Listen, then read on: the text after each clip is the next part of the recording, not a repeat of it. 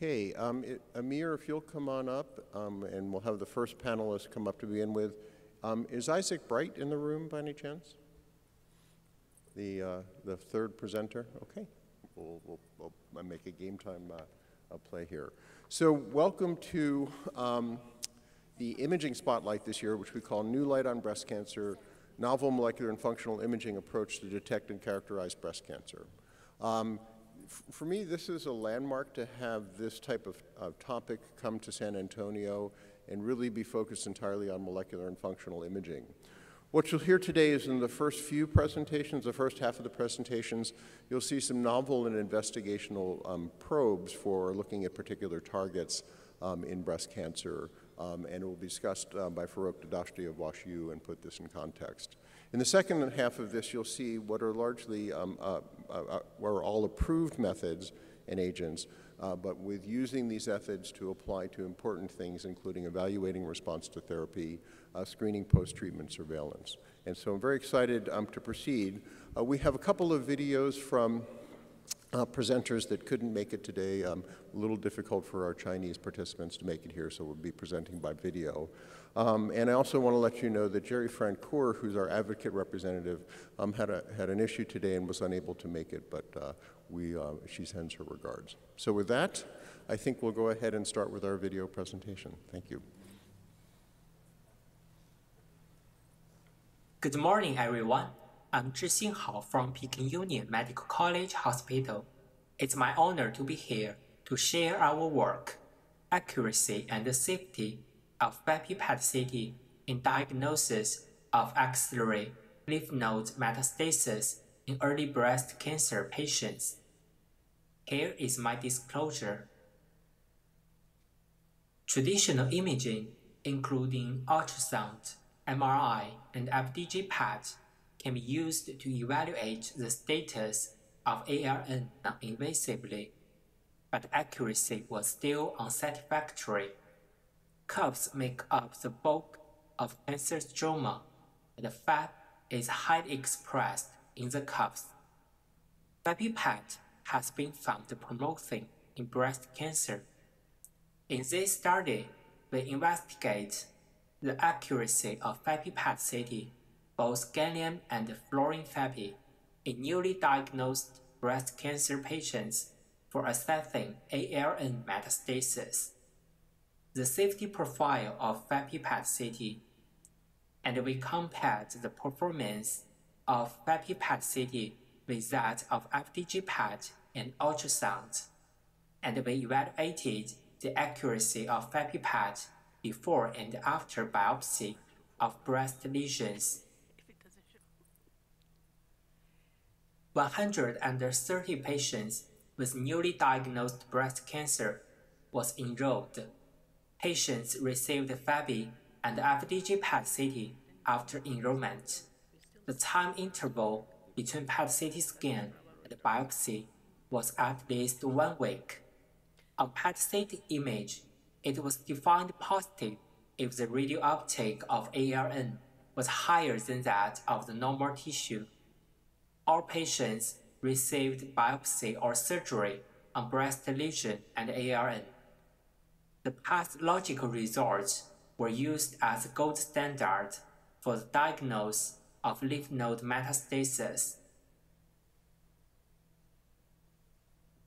53 patients were finally diagnosed with ARN metastasis. The sensitivity, specificity, accuracy of FAPI-PET were 90.6. So I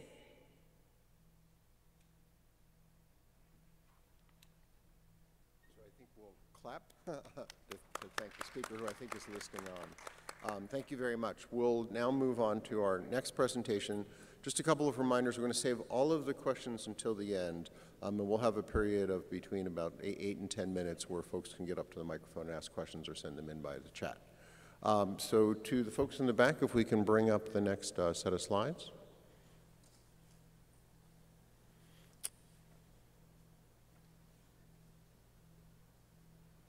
It looks like we're still waiting on it. And by the way, if the presenter for the third poster is here, Isaac Bright, please let us know.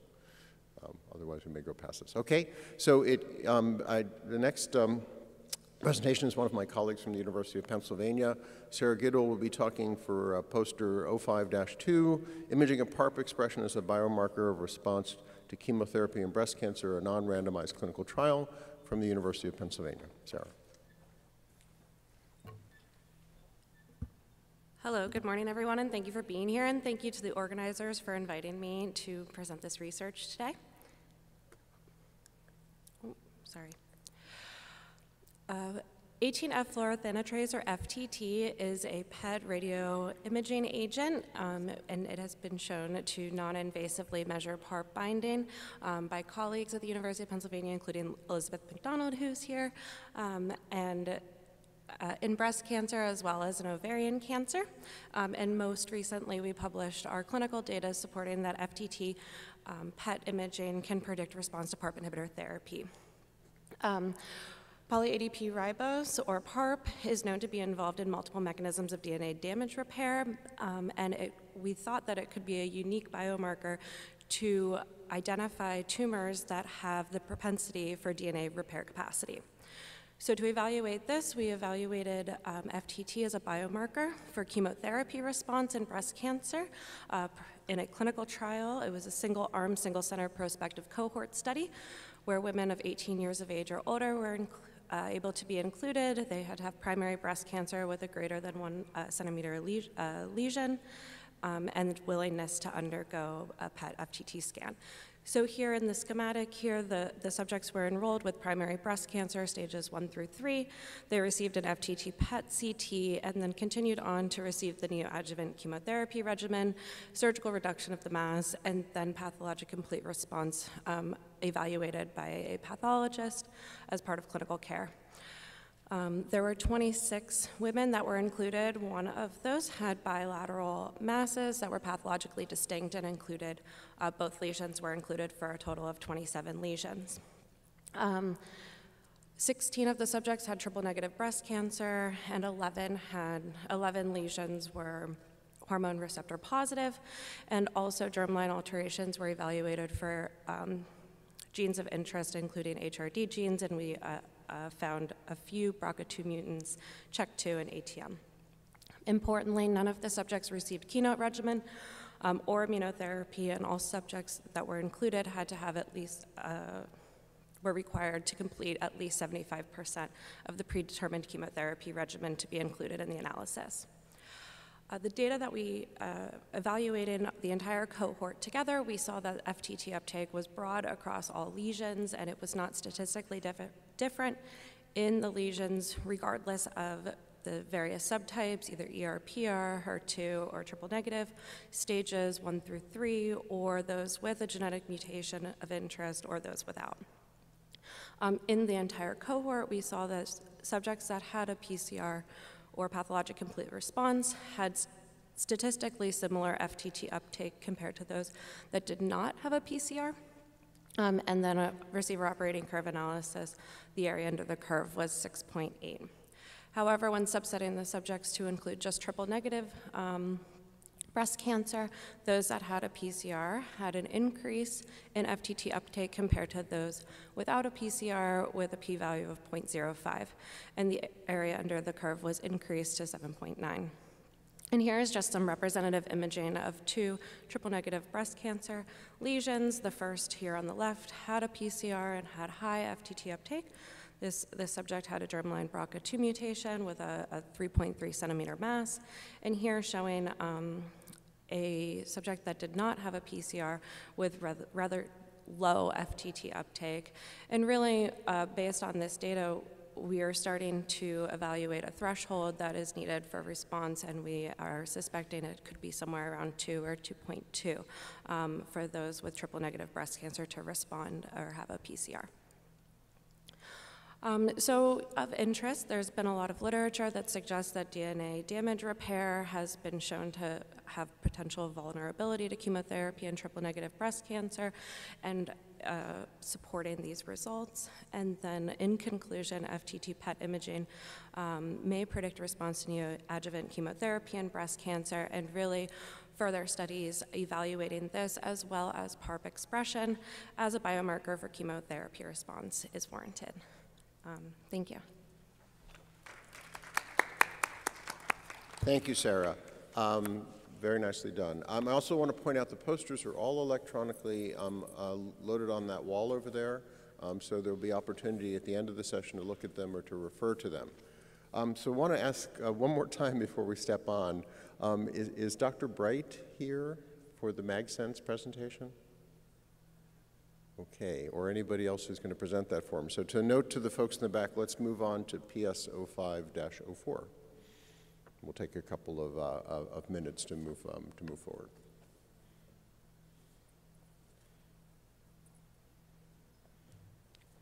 Great, starting to make the change. Okay, and our last presenter of the first half of the session will be Ameer Mansur from the University of Alabama, Birmingham. He'll be talking about zirconium-89 Trastuzumab-PET MRI to characterize HER2-positive breast cancer, a quantitative approach on tumor heterogeneity. Ameer. Good morning. Thank you for the introduction. I have no financial relationships to disclose. Okay, so we hypothesized that the integration of zirconium-89 Trastuzumab-PET with quantitative diffusion-weighted MRI can actually enhance intratumoral heterogeneity characterization in patients with metastatic HER2-positive breast cancer. To test this hypothesis, we initiated a phase 1 clinical trial that is actively recruiting with 13 patients enrolled so far.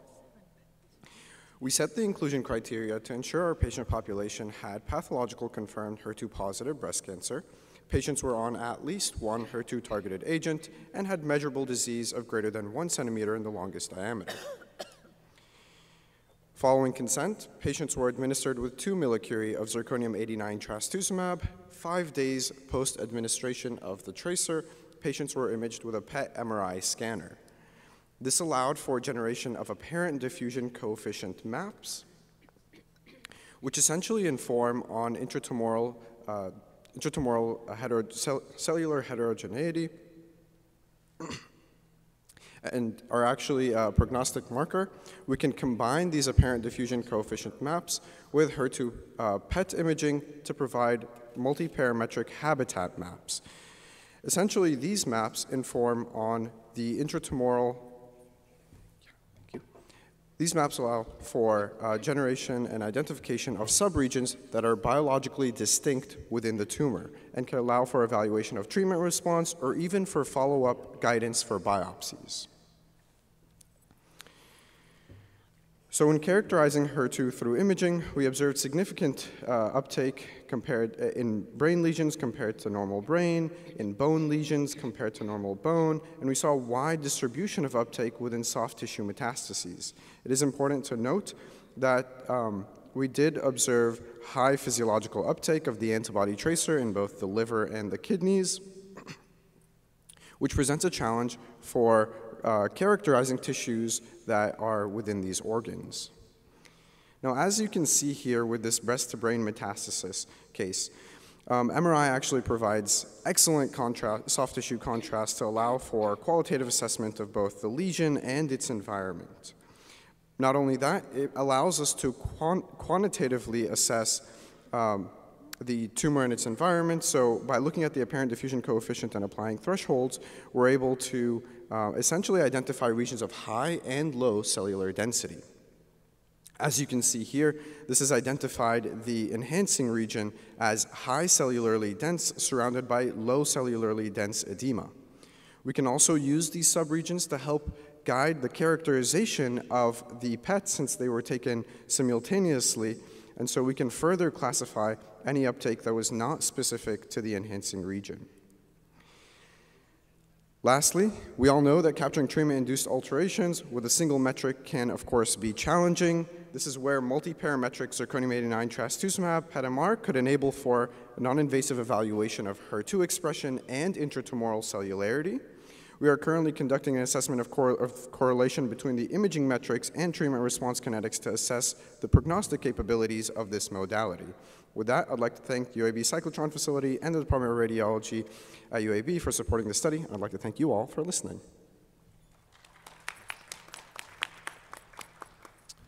So very exciting start to this. I want to remind everybody that in the US, at least, these agents are all investigational. And now to sum up what you've heard in the first half, it gives me great pleasure to introduce Dr. Farrokh Dehdashti from WashU, who's really been one of the true pioneers in bringing new compounds to breast and other cancers. So Farrokh, I think we're pulling your slides up, I hope, and we have some time for the discussion. Thank you.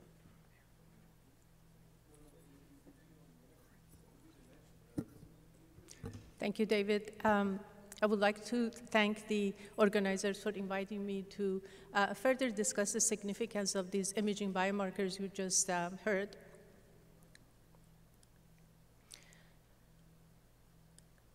So systemic therapy of breast cancer is really based on the biomarkers of tumor tissues that is evaluated by in vitro assays. However, even considering that, these therapies, not everyone responds to them, and they're associated with some various degree of toxicity. So the overreaching clinical question is how patient management can be improved.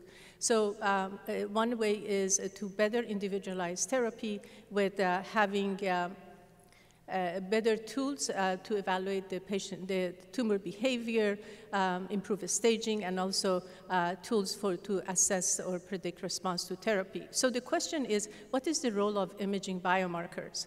Can these biomarkers help us better individualize therapy and hopefully have a better outcome?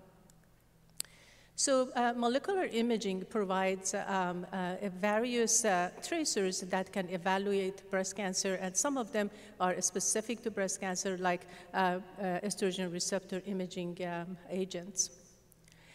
These molecular imaging biomarkers provide unique information that may be different, but often complementary to in vitro assays of tumor tissues.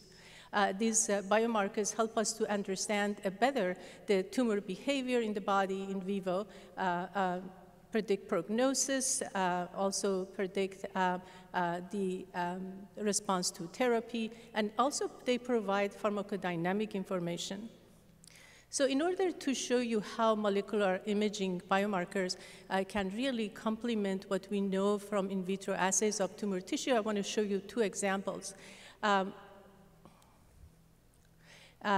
Considering the two tracers that are approved by FDA and are clinical use, FDG, which is a glucose analog, and fluoroestradiol, which is an estrogen analog, if you look at the top row, it shows you patient with ER positive, HER2 negative metastatic breast cancer.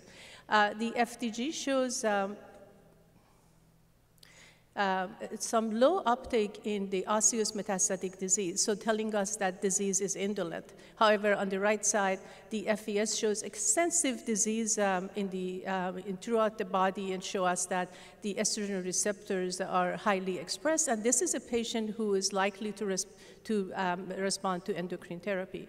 However, on the lower row, similar patient, FDG shows higher uptake in the metastatic disease. However, FES was totally negative, telling us that estrogen receptors are not present to bind to FES or any other therapies that targeted estrogen receptors.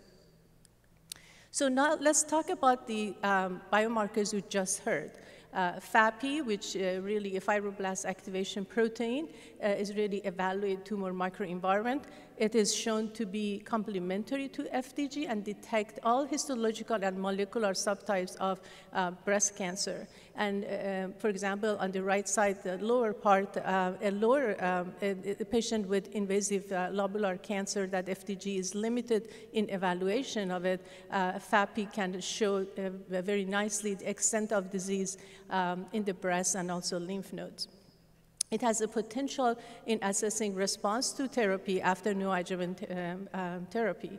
And if you label it with a therapeutic radionuclide, then it offers a new way of treating breast cancer. However, we have to be aware of its false positives. The investigators from China showed us that the gallium-68 FAPI performs very similar to to F18 labeled FAPI in evaluating axillary nodes, and they do both better than FDG and ultrasound. And this study raised an important question, or actually point, that, that F18 has a longer half-life, and once this tracer is approved by FDA for clinical use, that offers a wider or broader distribution of this tracer. Then the next tracer you heard about is PARP. PARP is, as you know, it's activated in DNA damage for its repair. And if we introduce PARP inhibitors, that several of them are approved in breast cancer, that this process will stop in tumors that have BRCA mutation.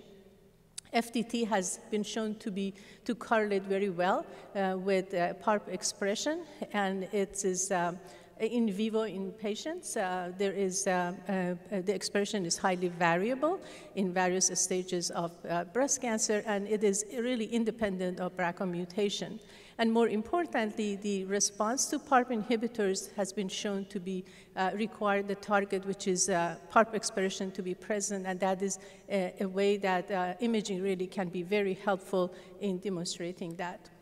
And you heard from investigators in the University of Pennsylvania that the FTT is independent of subtype, stage, and presence or absence of gene mutation. And more importantly, it could predict complete pathologic response in triple-negative breast cancer and that treated with chemotherapy. So this study and other studies raise two questions. Can PARP imaging really help us with selecting chemotherapy, patients for chemotherapy, and should the genetic testing be the gold standard of PARP inhibitor therapy?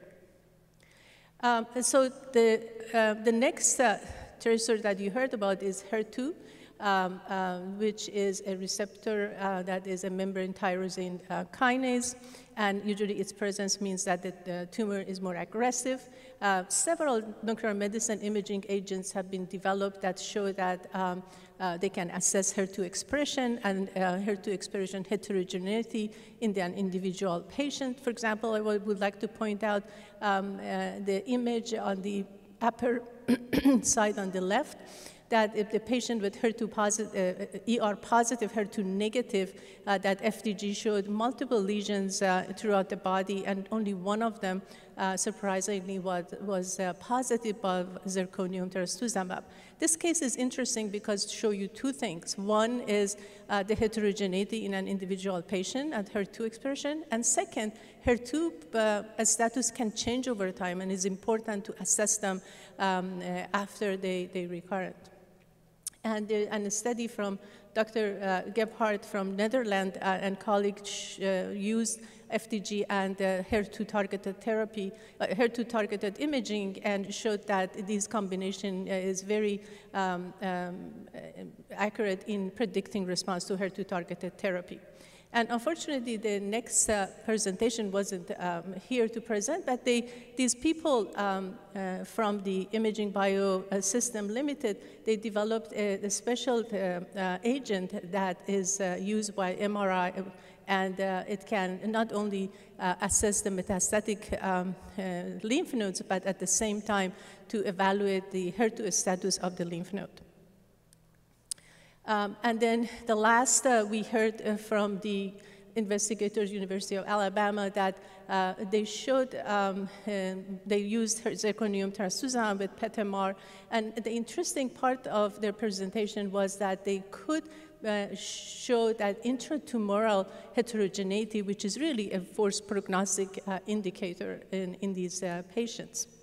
So the potential impact of these tracers you already heard is if they're successful, they can improve, for example, FAPI can improve selection of a therapy by better staging the patient. FTT maybe can improve selection of the patient for both chemotherapy and PARP inhibitor therapy, and be complementary to in vivo assays and genetic testing. The MR agent can evaluate HER2 status of the metastatic lesion non-invasively, and hopefully in the future may lead to less biopsies and facilitate start of the therapy. And then zirconium trastuzumab-PET MR showed us the intratumoral heterogeneity, as I mentioned, is a worst prognostic factor and means that these patients may be treated more aggressively. So overall, you can see that there are several potential imaging biomarkers that once they are approved by FDA, they can complement in vitro assays, studies of the tumor tissues, and hopefully to improve management of breast cancer. Thank you.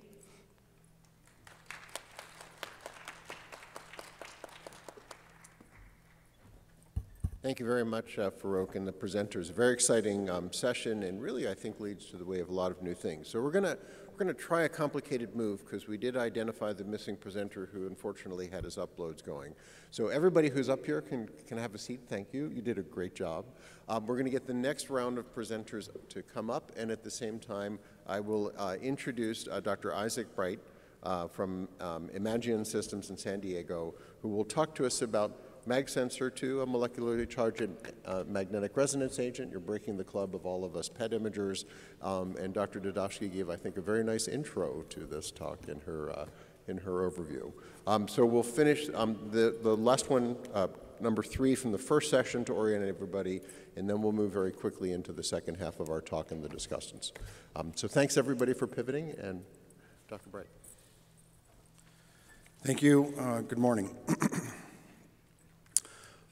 I'm Isaac Bright, Managing Director and CEO at Imagian Biosystems. We're public, and some of what I'll talk about is forward-looking statements.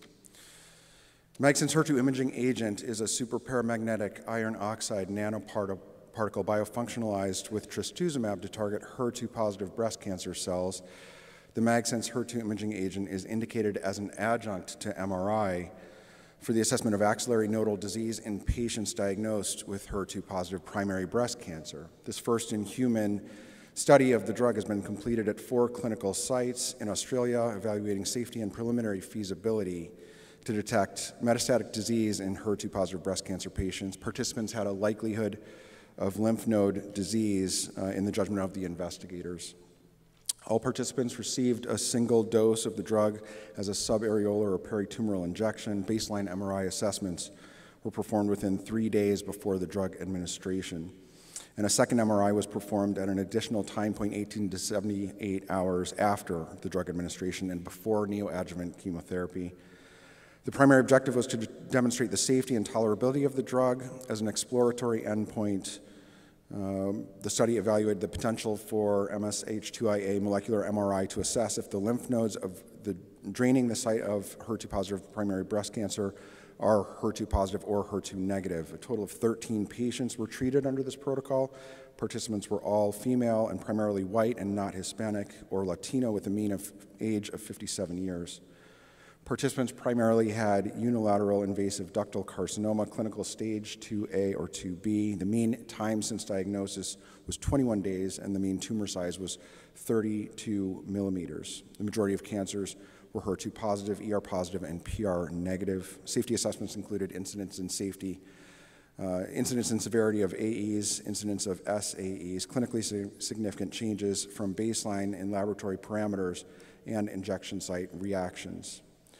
MSH2IA causes changes in the relaxation properties of local tissue being imaged, resulting in image contrast on MRI. For normal lymph nodes, the MSH2IA is taken up by resident macrophages, resulting in relatively uniform hypo-intense contrast when tumor cells have metastasized to a node because the drug is a molecularly targeted nanoparticle. Specific binding between the target on the METs and the ligand on the drug results in heterogeneous hypointensity, and the nanoparticles have become bound to tumor cells in the invaded nodes.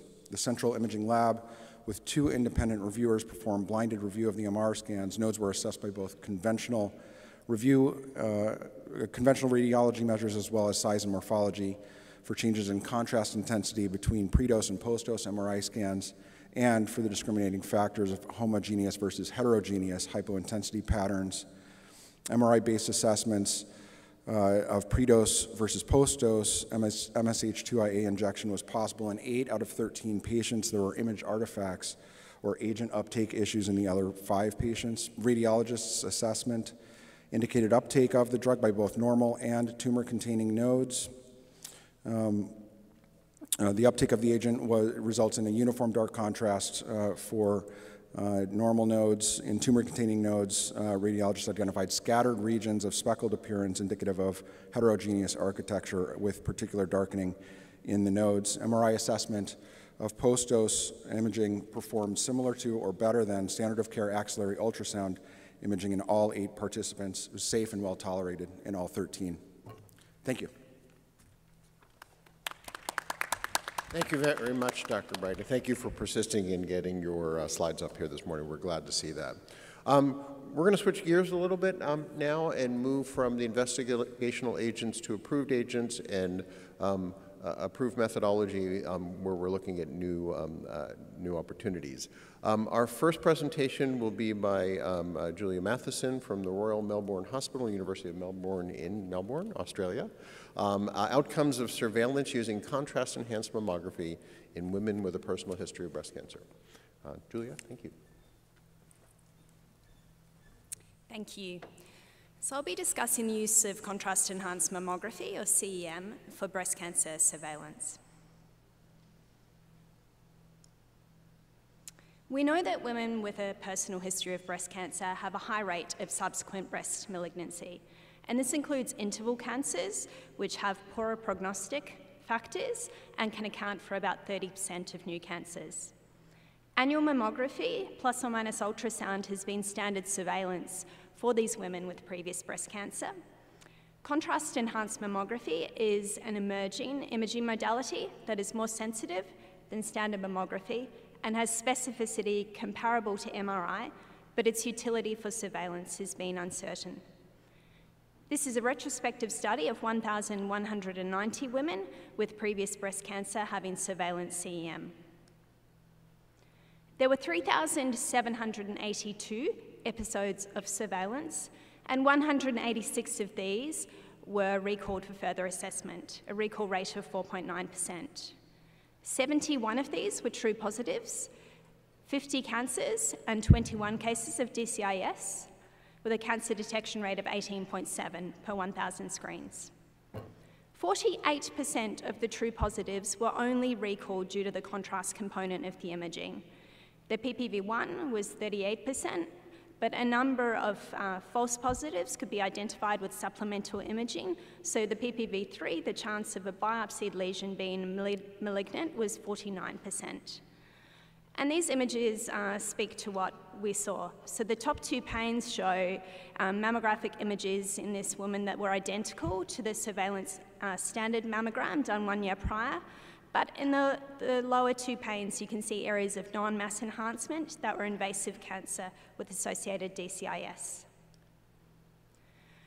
An important consideration when introducing a more sensitive surveillance modality is the risk of overdiagnosis, but our results were reassuring.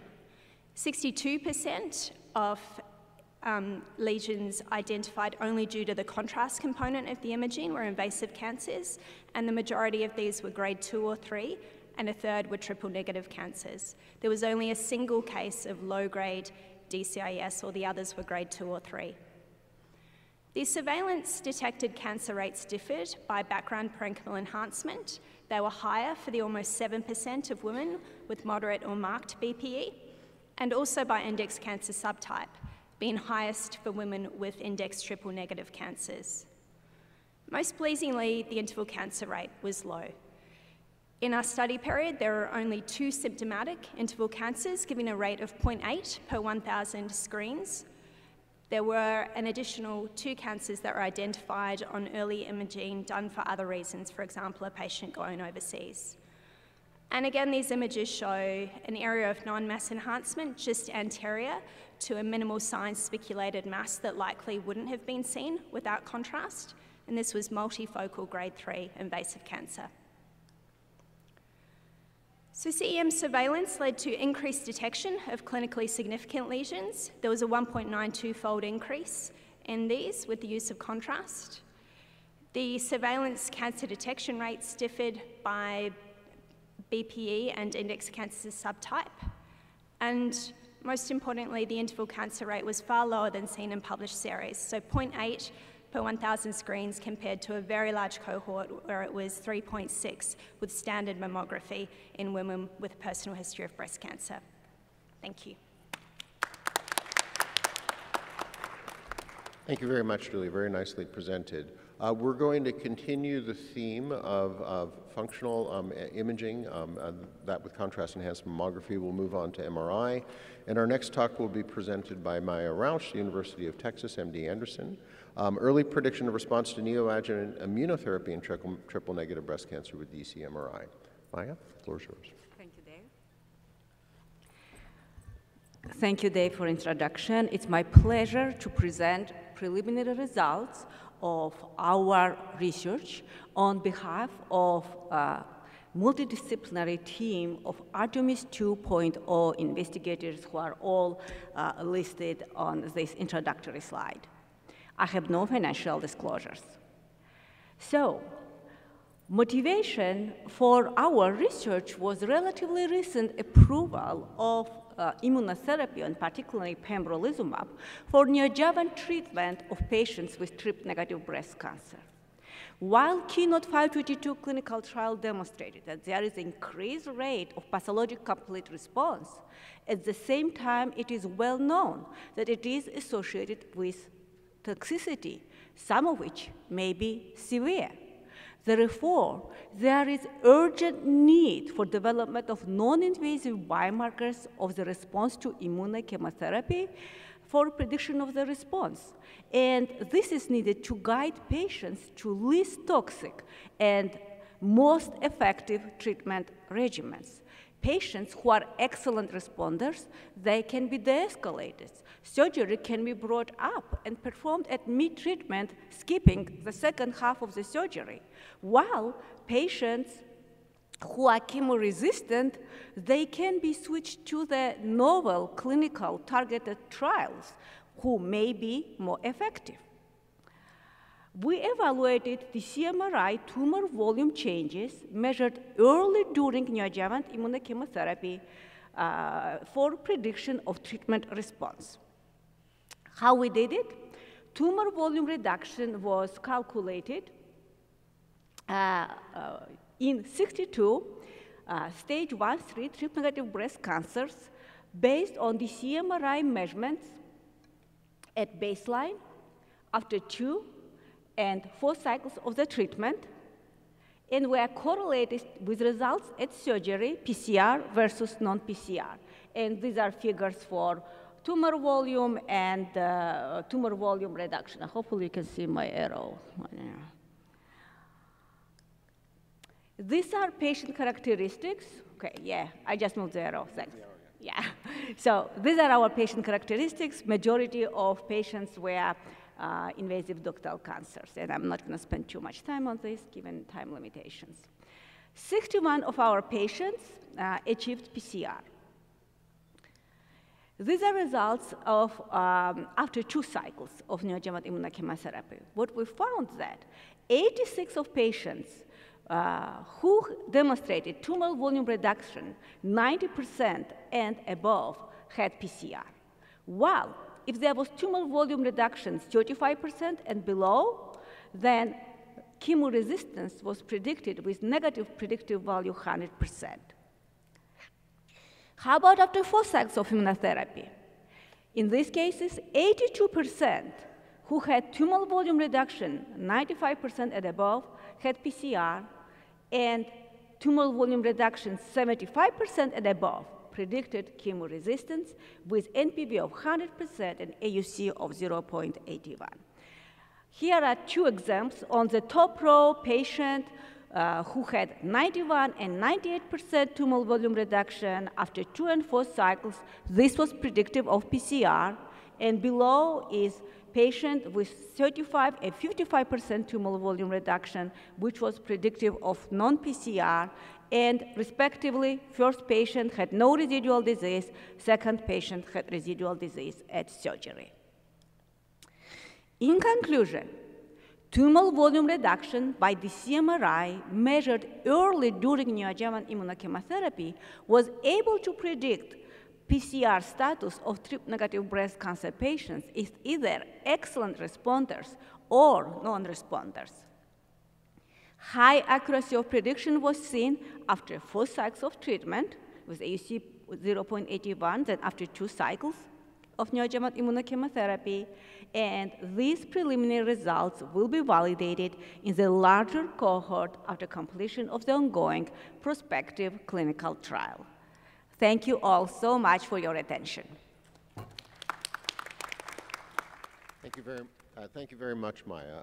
In continuing the theme of MRI and neoadjuvant therapy, the next presentation is by Maren Andreasen from the Vestre Viken from Asker, Norway. I hope I did that right, Maren. And she'll be talking about restriction spectrum imaging MRI for automated evaluation of response to neoadjuvant therapy in breast cancer. Thank you. Thank you. Hi, my name is Maren Andreasen, and I will be presenting this work from the University of California, San Diego, which is the initial look at restriction spectrum imaging MRI in the neoadjuvant breast cancer setting. The objective of this study was to investigate if automatic restriction spectrum imaging MRI, or RSI for short, can monitor breast tumor size during neoadjuvant therapy. And the endpoint was non-pathological complete response. RSI is an MRI method where we're able to differentiate the restricted diffusion from cancer cells from that of normal tissue cells and extracellular water. This method was developed for other cancer types, but is now being applied in the breast. There were 27 patients included in this neoadjuvant study, and they received MRI scans at 4 time points.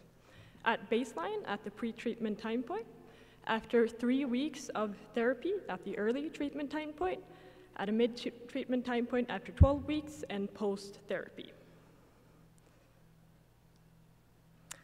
And we compared the automatically assessed tumor size by RSI to 2 main MRI methods. We compared to standard dynamic contrast enhanced MRI, or DCE for short, where we manually assess the tumor size at each time point. And we also compared to the standard diffusion method, apparent diffusion coefficient, or ADC, where we took the mean value at each time point. The main finding of this study was that RSI was able to predict response to treatment after 3 weeks of therapy at the early treatment time point. And generally, we saw a trend of RSI performing similarly to contrast-weighted MRI in contrast to ADC. Here we see an example case of a pathological complete responder at surgery. In the top row, we see RSI maps that captures the response of the tumor. The second row are the contrast-weighted imaging maps, and then the third bottom row are the ADC maps. So firstly, the novel RSI method was able to predict response to neoadjuvant therapy after only 3 weeks.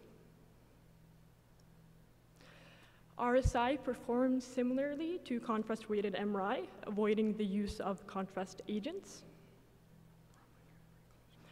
RSI automatically assessed tumor size without time-consuming radiologist input.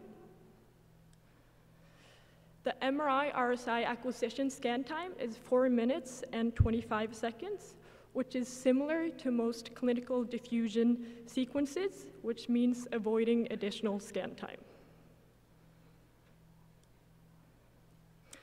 So to conclude, RSI has large potential to guide clinical decision-making and enable tailored therapy regimens. However, this was a small study and had a small sample size, so large-scale validation studies in routine breast cancer follow-up are warranted. Thank you. Thank you very much, Maren. We will now move to our last presentation, which is going to be presented by video, followed by a discussant. With a few technical glitches and some change in order, we probably won't have a lot of time for questions, but there is an opportunity to put questions into the chat and have them answered that way as well. So with that, we'll go ahead and start our video for the last presentation, which moves us back to PET molecular imaging, and it's by Dr. Zheng from Chongqing, China. Single-arm phase 2 study of fulvestrant combined with chemotherapy in the neoadjuvant treatment of hormone receptor positive HER2 negative locally advanced breast cancer. We'll start the video.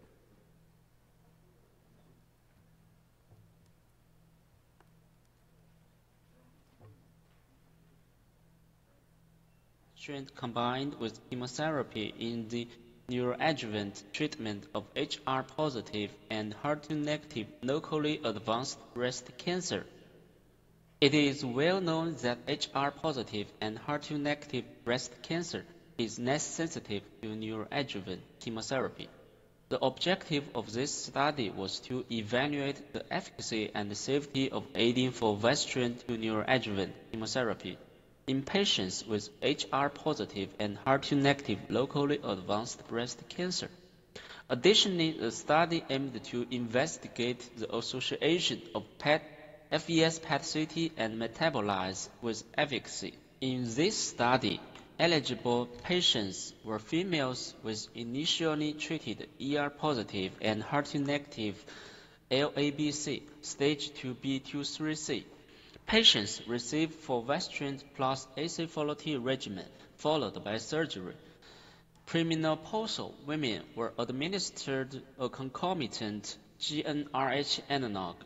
At baseline, patients underwent FES-PET-CT and plasma samples were collected for LC-MS analysis. 36 patients were enrolled. As for the primary endpoint, ORR was 86.1%, MP grade of 80.6%. Patients was equal or greater than 3. The most common treatment emergent adverse events were neutropenia and leukopenia. After the FES-PET-CT scan before initiating fulvestrant, the average SUV in primary breast lesions was 4.17. It was significantly correlated with clinical efficacy and the changes in ER expression before and after treatment.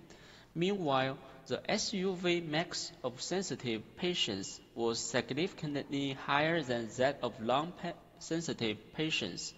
A SUV max threshold of 4.6 may be indicative of a greater benefit for patients. Among these samples with metabolic analysis, 13 differential metabolites were identified between sensitive and non-sensitive patients, which were markedly enriched in 19 metabolic pathways.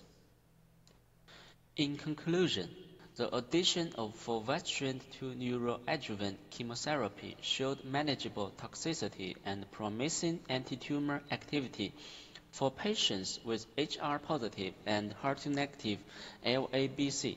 FES-PET-CT might serve as a tool to predict the effectiveness of neoadjuvant combination therapy. Altered metabolites or metabolic pathways might be associated with a response to this combined treatment approach. In the future, we will design randomized, controlled trial.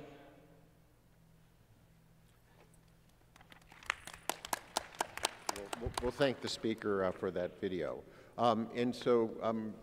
Great session. We'll move on to the discussant. Again, just as a reminder, in the first session, those were all investigational agents. Here, the contrast agents given are all approved, actually. Some of these are novel applications. So to sum up what you've just heard over the last 4 presentations, it gives me great pleasure to introduce Amy Fowler from the University of Wisconsin, an expert not only in molecular imaging, but also breast imaging and the topics that we've seen today. And Amy, thank you for doing this. And could we bring up Amy's slides, please? Anybody got a good joke while we're waiting for the slides? They come along. I will remind you, we probably will have time for one or two questions. There are questions coming up in the chat. I'm trying to answer some of the ones I can, and it will also encourage people to seek out the speakers since we may not have time. There we go. Amy, it's all yours. Thank you. Great, thank you. All right, to wrap things up, it's my pleasure to focus on these last 4 presentations, which were awesome. So let's see here. So as you heard already, the overarching theme from this last set of abstracts were focused primarily on 2 questions, and one being how imaging can play a role during neoadjuvant therapy, and more specifically pre-therapy imaging and imaging early during therapy for predicting pathologic response and patient outcomes. And then also further down the line after treatment and looking in the surveillance setting, what imaging and functional imaging can be used to be the most sensitive to detect recurrence and second primaries in patients with a personal history of treated breast cancer. So focusing on Dr. Zhang's video presentation, for this study, I just wanted to highlight a few things of why this is an important and novel question. The focus here was on neoadjuvant endocrine therapy, and what was novel about that is that the agent used was fulvestrant instead of typically what is seen in the neoadjuvant endocrine setting, which is aromatase inhibitors, and also the combination of fulvestrant together with standard of care chemotherapy.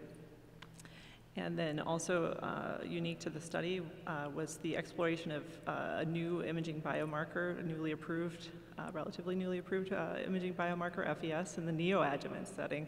Importantly, this has been used in the metastatic setting predominantly, and you heard a nice introduction to FES by Dr. Dehdashti. And then lastly, incorporating liquid biopsy biomarkers in the neoadjuvant setting and looking at plasma metabolomics. And just to highlight a few of the main results, that this combination therapy, endocrine and chemotherapy, was manageable toxicities, promising anti-tumor activity, and that the imaging part of this, the FES SUV max, correlated with clinical efficacy and was a higher SUV max for those individuals who were responders. And that the investigators identified 19 metabolic pathways that were enriched based on pathologic response. So in terms of potential impact, this offers a potentially new approach for combination neoadjuvant therapy that's combining endocrine therapy with chemotherapy for patients with hormone receptor positive, HER2 negative, locally advanced breast cancer. Importantly, this adds evidence to the appropriate use criteria for FES PET imaging, which currently for the neoadjuvant setting, the appropriateness criteria was ranked as rarely appropriate, primarily due to lack of evidence. So this adds to at least one other published study in the neoadjuvant setting. And then lastly, important that this generates hypotheses for new imaging and or therapy approaches based on the metabolic pathways that were identified. So moving on to Dr. Rausch's presentation, focusing now on MRI in the neoadjuvant setting. This was unique in that it was part of the Artemis study, focused on a newly approved therapy in the neoadjuvant setting, specifically immunotherapy, again for the subset of patients with early stage triple negative breast cancer that are high risk for recurrence. And this again is in combination with standard of care chemotherapy. And really again focusing on how dynamic contrast enhanced MRI may be helpful for predicting early response to neoadjuvant combination immuno and chemotherapy. And we currently have very limited data in this area. Again, their main results had shown that dynamic contrast enhanced MRI volumetric changes occurred during therapy and predicted pathologic complete response, and that higher accuracy was seen after 4 cycles of neoadjuvant therapy. Potential impact here, importantly, this is dynamic contrast enhanced MRI is what we typically do as standard of care, and we don't typically use that in the early neoadjuvant setting, but this is a data that could help support optimizing treatment for patients with triple negative breast cancer, importantly identifying those patients who will be excellent responders so that you could potentially de-escalate therapy and prevent potential additional toxicities, or for patients who are non-responders, the potential for other targeted therapies, or in the neoadjuvant setting, again, going directly to surgery. Switching gears to Dr. Andreasen's presentation, this focused on an aspect of breast MRI that uses a new type of diffusion weighted sequences, so restriction spectrum imaging, again looking at response to neoadjuvant therapy. And again, our current standard of therapy is the dynamic contrast enhancement, and the potential advantages of this new technique with RSI is that you do not need gadolinium-based contrast agents, so may be appropriate for those patients who are not able to get gadolinium. And the automated component of this may provide more reliable measurements. Again, in this study, they had seen that RSI predicted therapy response early, so after 19 days, and that their performance was similar to DCE MRI, which had manual tumor measurements. Again, potential impact here is that the RSI method is automated and does not require contrast, so again, could be an option for patients unable to undergo dynamic contrast MRI. Measures changes in microscopic water diffusivity early during therapy, and again, that same idea of optimizing treatment to avoid additional toxicities for those who are excellent responders and getting those patients directly to surgery or offering new therapies that are non-responders. Again, Dr. Matheson's switching gears here now, focused on contrast-enhanced mammography in the setting of no longer neoadjuvant, so now we're past treatment and looking in the surveillance setting. And so this was a nice retrospective study looking at what's the best, whether this adds to current standard of care imaging for patients who have a personal history of treated breast cancer, which is annual mammography as indicated by the NCCN and ACR criteria. The ACR criteria do add the potential for supplemental MRI in those with dense breasts who are diagnosed young and have a higher lifetime risk, again identifying that standard mammography may be limited in these settings. And importantly, this abstract showed that contrast-enhanced mammography has potential increased sensitivity and a lower interval cancer rate compared to mammography alone for surveillance imaging for women with a personal history of breast cancer. And this could be a potential option, again, for patients who are unable to undergo screening breast MRI with contrast-enhanced or dynamic contrast-enhanced breast MRI.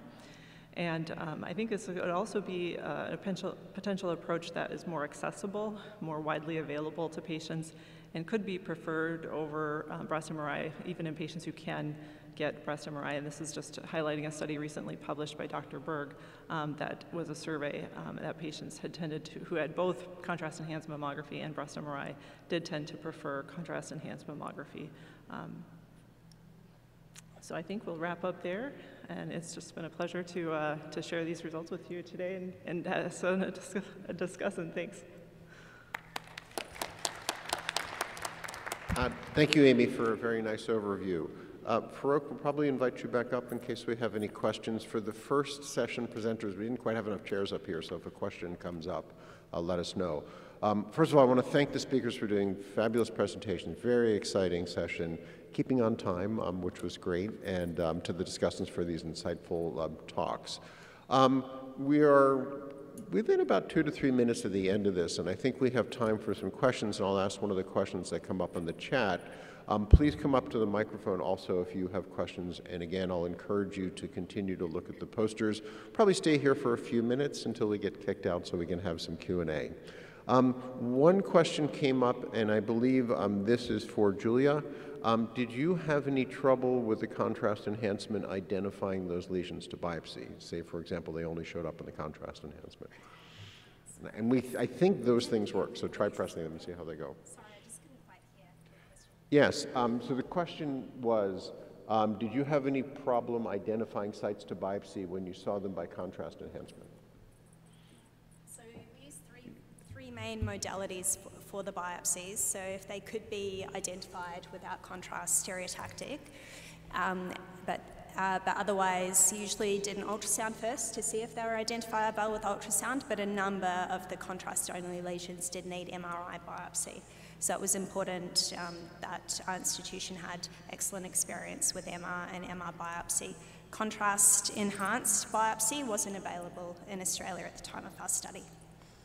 Thank you. And there's a follow-up question that was, this was just standard standard iodinated contrast. There's Yeah, nothing that's special right. about It was omnipaque. So the only difference really to the standard mammogram was the patients had an IV line inserted and then a dose of omnipaque. So it was quite easy to institute into the normal flow of the mammographic service. Great. So to my left, question, please identify yourself and give us the question. I'm Zhixin Hao, University of Pittsburgh. My question's for Mia. Could I ask you, if you don't mind, just taking your mask off so we can hear it? It's hard to understand. We won't let anybody get too close to you, I promise. Bob Nishikawa, University of Pittsburgh. Questions for Mia. So what fraction of patients fell between the 75 and 95% thresholds? Sorry, I'm having difficulty. Yeah, I think we're having audio problems. It's hard for us to hear that, yeah. I'll ask it afterwards. Okay. Okay, sorry about that. Or if you want to come up closer to us, then I can repeat the question. For some reason, there's a big echo up here. Other questions? So I want to ask our two discussants, and other folks can chime in. Could each of you perhaps identify where you think of the things that you've seen were really near-term implications that could happen in the clinic? So Farrokh, for you, you have investigational agents. Do you see any of those agents having near-term clinical translation and impact? Sorry.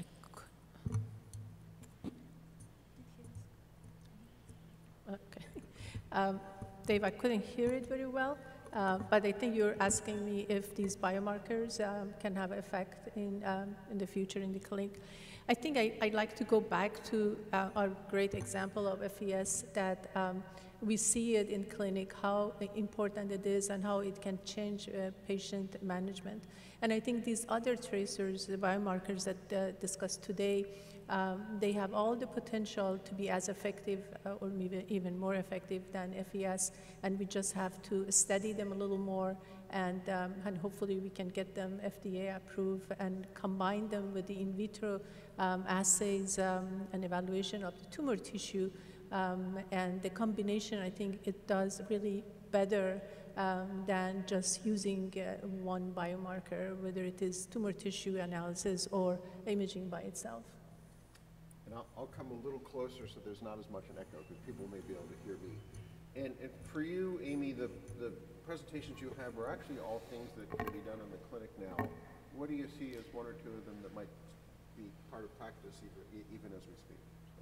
Yeah, so definitely breast MRI has been around a while. I think the main thing is, the novelty being, using it in that early time point. And when that early time point is defined is a little bit variable, but typically what is seen, patients don't get imaging during the course of neoadjuvant therapy unless there's concern on physical exam, followed by physical exam, and if there's concern for progression is when patients typically either go to mammogram and ultrasound at that point. So I think there's a real underutilization of standard of care dynamic contrast enhanced breast MRI during that period, which, whether that's insurance related or just, further evidence showing, that neoadjuvant therapy would change during the course of treatment.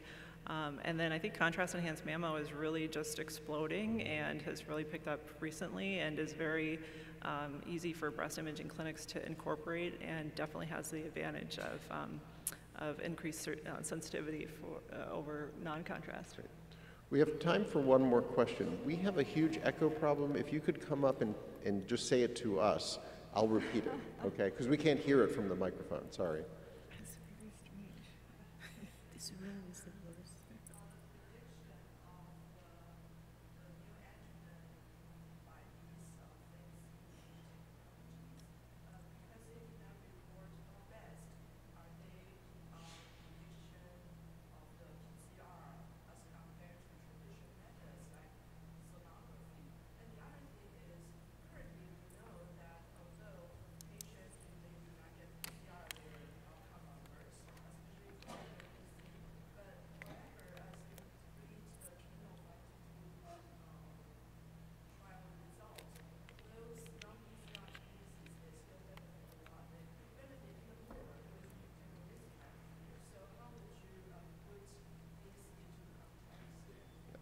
So I'm going to repeat that from some people that might have heard it, and I might not get it right. So I think this relates to our immunotherapy protocol, but in general, one is we're going to these fancier devices, PET and MRI, and approaches to predict response. How do we know how these measures compare to more conventional things such as mammography and ultrasound for size-based estimates of prediction of response?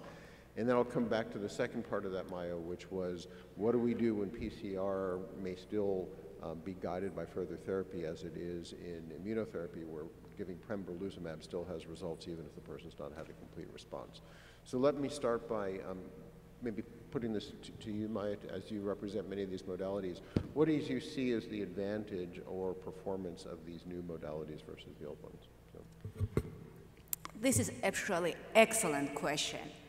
Because again, evaluation of response to neoadjuvant chemotherapy, currently there is no standard, and that's the big problem, And we do have, especially, when you ask me, I come from UTMD Anderson, where we use ultrasound routinely, and we are so good on ultrasound, and we are capable of definitely doing excellent ultrasound, and we, like in part of our Artemis trial, actually used ultrasound for prediction of differentiation of responders versus non-responders, and for the triaging them to the targeted clinical trials. We actually also published paper based on ultrasound for prediction of excellent responders for the standard neoadjuvant chemotherapy in patients with triple-negative breast cancer, which had PPV up to 80%. So ultrasound in hands, very highly skilled hands, can be helpful. However, ultrasound main problem is reproducibility along other institutions, and reproducibility, and it's because it's very skill dependent. And that's what we found. When we do ultrasound, we get this excellent result, but when patient comes from other institutions, we practically have to redo the ultrasound on our own and do our own evaluations. So yes, ultrasound is good. However, if you want it to be universally accepted because of such a high dependence on the skill, it is really very difficult. It's too much of inter-observer variance to make it the tool, and this is the reason why we don't have ultrasound in RECIST criteria, because it's too inter-observer, the significant difference. So that answers your question about ultrasound. And I'll quickly go to the second question as a discussion maybe among folks, is when PCR may or may not be the endpoint that it has been with something like immunotherapy, I think that's a larger discussion about what endpoints are. And as we should all be doing beyond PCR, we should be looking for overall survival, relapse-free survival in the setting, and I think that was a good point. I want to close by giving my own personal answer to that, is these techniques that we're looking at here versus traditional techniques that are more size-based, what's the comparison? And I would say you're looking for different things. If you're trying to identify residual tumor at the end of treatment, there are other methods that will work well, as will these. I think what you're hearing here is that early assessments early on, relatively soon after therapy, within a week or two, can have the ability to identify who's not responding. And so it's a different question. You really want to identify, I think up front, if you've got a regimen that is not good enough to achieve the endpoint that you want. And we're beginning to see this in a number of spaces. There's the Fergain study looking at FDG-PET for HER2. There's about to be a trial opening called the DIRECT trial with an ECOG-ACRIN assessing these ideas, where if you know you're not going to respond sufficiently, perhaps you change the therapy, and as a way of using these techniques, not so much for predicting who has a complete response at the very end of therapy, but predicting who's not going to get there with reasonable negative predictive value.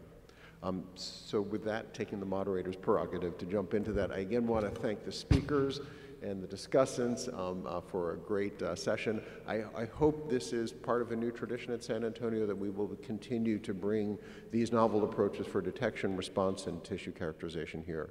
And I encourage you to go enjoy the posters and some of the food and coffee that may still be outside. Thank you.